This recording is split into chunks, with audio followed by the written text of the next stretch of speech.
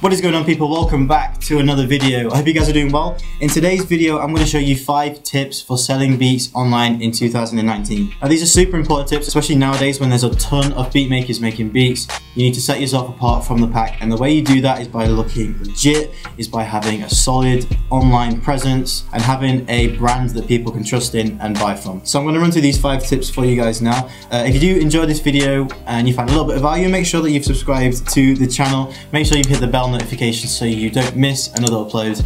And yeah, let's just dive into it with tip number 1, which is providing the highest quality beats for your customers. Now, I know this sounds stupidly simple, however, it can be too easy to miss this step. And you know, it's one thing to mix and master the beat to a high quality. If you've done that properly and then you export it as a really low quality file, then it's just pointless doing the whole mixing and mastering process, because you've kind of just killed the quality just by exporting it wrong. Okay, so it's super important to know how to do that, and I'll show you how to do it now. So I've got a beat loaded up on here that I made yesterday. I'm going to go down here, click export, WAV file, standard stuff, click save, and then you're going to be presented with this window, and this is where you need to change a few settings if you haven't already. So just make sure that everything's up to the top quality. So the depth needs to be 32-bit float, resampling needs to be 512, the resampling for the MP3 needs to be high as well. And that's basically it. This is more of like a side tip. So you just make sure that you've got everything to the highest possible quality, and the same for the MP3. So you go over to export the MP3, click save, and make sure that all of those parameters are the same again, and then just click export. Now, what you guys also need to be providing artists with is the stems, or you need to have an option for that. Now, if you don't know what stems are, they are the individual sounds in the beat exported as a WAV file. So the 808, the kick, the clap, the hi-hat, everything's its own separate WAV file, and it just makes things easier for the mixing engineer to mix their vocals. So the way you're going to do that is a little bit different to just exporting the MP3 and WAV file. You are going to highlight all of your sounds in the pattern maker and drop them into the mixer. Now, the way you do that is just highlight everything here, double click top one, make sure all of these are highlighted green, come to the mixer, right click, link selected channels, and just click starting from this track, and it'll just drop every sound into the mixer for you. Once you've done that, you just need to click this save icon at the bottom, okay? And if you want to be even more professional and save everything into one file and rename everything so it looks more legit, not like Zaytoven hi-hat clap vibe, then you know, you want to just name the file snare, clap, guitar, piano, and it's just easy for the artist to recognize what's what. Then right click the save icon, choose a destination as to where you want to save it, and rename it to whatever you like. Then hit save, and that's that. And then all you need to do is repeat that for every sound in the mixer. It takes a couple of minutes, but it's worth it. Once you've done that, click this little down arrow in the mixer, render to WAV file, click start, and you're done. Make sure that the auto create audio clip is unticked, because if you don't, it's just going to drop a load of WAV files into your session, which is just annoying. Okay, so make sure that's unticked and you'll be fine, and get those rendered. Okay, so that's tip number 1. Make sure you've just got all of your files looking legit. You've got all the files exported to the highest possible quality for your customers. Tip number 2 is find your space online. Now, there's 2 ways of doing this. You can either make your own website, which takes a few days to get it looking professional, or you can just use a service that provides everything specific for beat makers.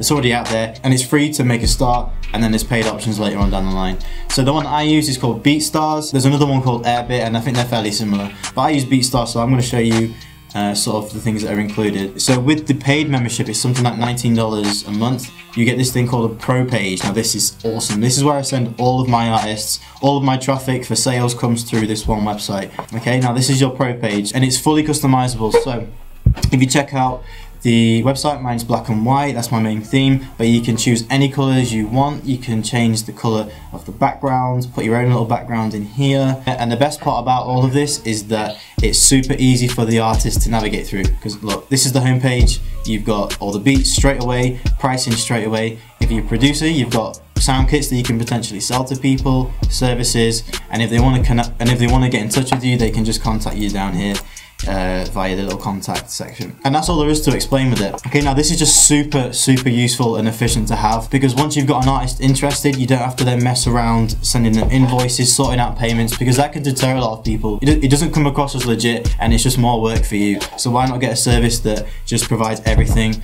You know, you can be asleep. If someone wants to buy a beat, they just go to your website and buy it. You know, you don't have to wait until the morning to message them back and sort a payment out.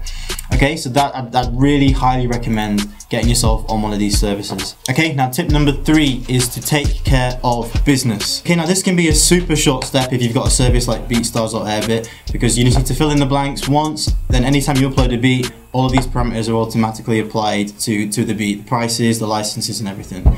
So let me walk you through how to get this set up. So if you make your account on BeatStars, you just need to come into the top left, come down to My Media, and then just come down to your licenses and contracts.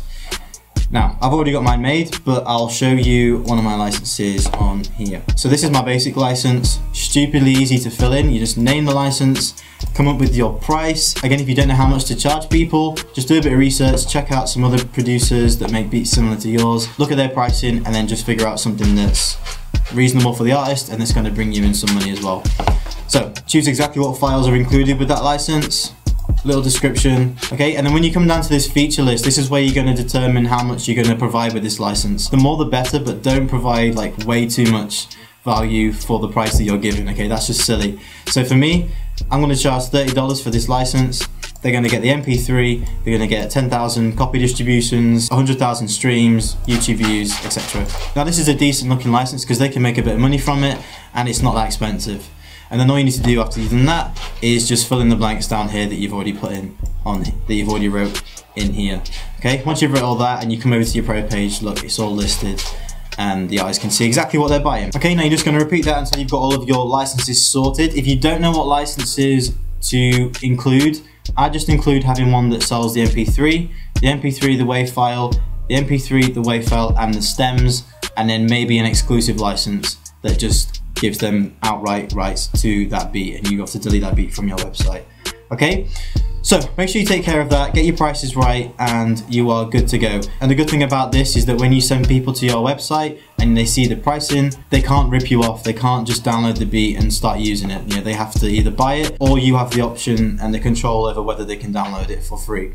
Okay, so that is tip number 3. Tip number 4 is consistency. Now I mean that in every sense of the word. I mean upload your beats consistently, make sure that you've got a consistent looking brand. That is super important. And what I mean by that is have a solid theme throughout your website. And it takes a little bit of work initially, but once you've got the foundation set, you know, it's super easy to figure out. It's super easy to do. So if you look at my website, I've gone for the black and white theme. My logo is fairly simplistic, everything's sort of simplistic looking, and it all just looks similar. If you check out the beats that I upload, the thumbnails are all follow the same theme. So I've got this white background, this little circle with a logo in it, and then I've just put in a little avatar, you know, just to give it something a little bit different for each beat. And that's all I do. So all you need to do is make sure that you've got all of this set up, all of your color schemes, everything's consistent throughout all of your socials, like your YouTube, your website, your Instagram, etc. And just make sure that you're uploading beats consistently, and just create a solid brand around the name of your website. It's not about what the name of your website is, it's about what people think of when they think of your website. And it takes a while to build, but you will get there if you just put enough time into it and just be consistent with it. That was basically what I said in the beginning. But once you've taken care of all 4 of those steps, that'll bring you to step number 5, which is to start selling your beats. Now I'm not going to go into detail with this because I have made a full in-depth video on how to sell your beats, how to reach out to artists, how to find artists, on all that kind of stuff in a separate video. I'll drop the link in the description for you guys to check out if you haven't watched it already. But yeah, the main point of this video is to make sure that you guys have got everything set up and make sure that you've sort of maximized your chances of selling a beat. The only thing that you then need to do is take care of your beat making ability. Once you've got your website, your branding, and everything looks legit, the chances of an artist buying your beats increases significantly. And the reason why that happens is because you just look professional. You have a professional looking website, you know, everything's just taken care of. They don't have to come to you to buy the beat. They can just go on the website, click a beat, if they like it, they can buy it. And the most important thing is that it builds trust, because it's one thing to reach out to an artist on Instagram, you know, send them some files to their email and then send them a dodgy invoice that doesn't look legit. They have to pay that invoice. Once they've paid it, it takes another hour for you to send the beats because you have to load them all onto an email.